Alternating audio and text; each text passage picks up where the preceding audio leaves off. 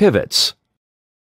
Goaltenders are in a continuous battle to reposition themselves, and a key pre-positioning element is the pivot. After the goaltender has determined where they need to get to, they will execute a pivot to maintain squareness for the next shot. Here, Jake rotates about his vertical axis, keeping his body square and driving hard to a sliding butterfly save. Elite goaltenders must be diligent in their pivot work, as this skating skill is the foundation upon which all transition saves are based. Shimmying. Shimmying by definition is readjusting your position while down in a butterfly, half-pad, or paddle-down position. Goaltenders have learned through trial and error that shimmying works well on tight imminent rebounds, wraparounds, and general plays in tight. If done properly, shimmying can be a great tool in your save arsenal. In fact, most pro goalies can move laterally with precise changes of direction while down in this shimmy position faster than many goalies can on their feet. Glove-to-blocker shimmy.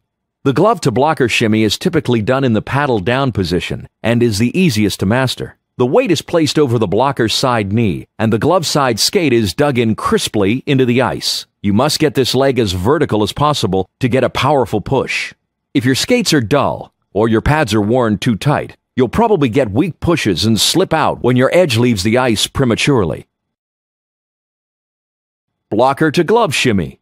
Traveling blocker to glove side in a shimmy is one of the toughest things for a developing goalie to learn. You can use a paddle down stick position, but we get better results when the goalie uses a standard half-pad save position with the stick blade flat instead of the paddle.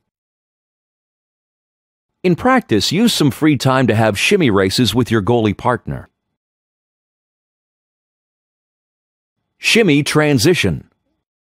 When down in a shimmy position, the developing goalie may get locked in, able to only go one way. If a smart player tries to cut back in this situation, you must be able to quickly transition between shimmying left to right and vice versa.